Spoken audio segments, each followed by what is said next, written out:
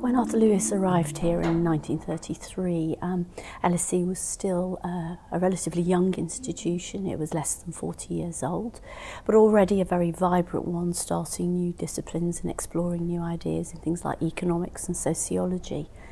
Although the student body was quite small, it was already extremely diverse, with students coming here from the Far East, from India, from North America and from Africa.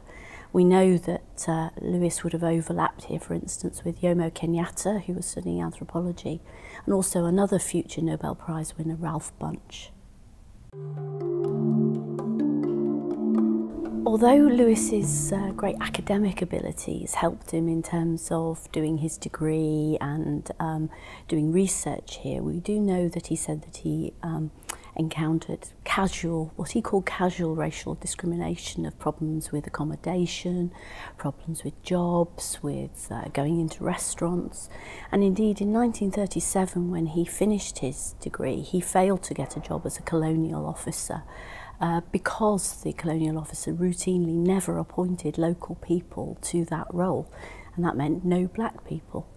Also, when he got his post here in 1938, although the appointment committee was absolutely unanimous that he should be appointed, the director, Carr Saunders, felt that he needed to check the appointment with the Court of Governors and also set certain restrictions on Lewis's teaching. So, for instance, he only ever taught students in groups.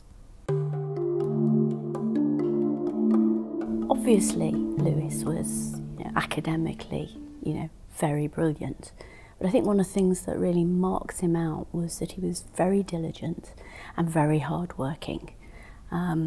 During the time when he was teaching at LSE at Cambridge, he was spending the terms with a very heavy teaching load and then the vacations doing research for the Colonial Office.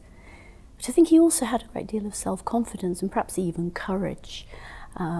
He was able to stand up to his own views on economics against the views of some very high-flying members of the economics department like Lionel Robbins and Friedrich Hayek. When he was working for the Colonial Office, he wasn't afraid to make his own views quite clear that economics was more than being just about numbers and money. It was about the whole condition of life. Lewis was very lucky being at LSE in the 1930s. His teachers would have included Lionel Robbins, Friedrich Hayek and John Hicks. But in fact, probably the person who influenced him the most was Professor Arnold Plant, who's much less well known. He was Professor of Commerce, and he and Lewis got on extremely well. Lewis had wanted to be an engineer at one stage, and in fact Plant had actually been a mechanical engineer before he came into academia. He'd also taught in South Africa and had become vehemently opposed to the racial laws there as being very having a very negative effect on the employment market in South Africa. So there was obviously some commonality of interest and commitment there.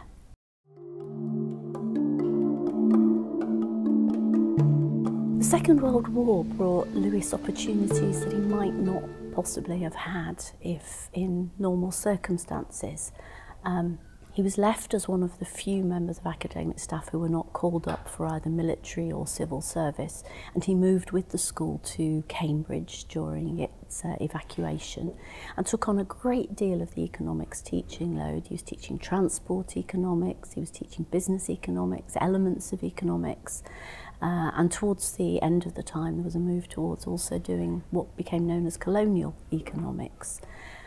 It also opened up opportunities for him in doing research. When the school was approached by the Colonial Office for somebody to do economic research into colonial, what we would now call colonial development and colonial economics, they said that Lewis was the best man for the job. And although Lewis appears that he didn't always enjoy his time at the Colonial Office, it was an opportunity to do some work he might not have had if other economists had still been around.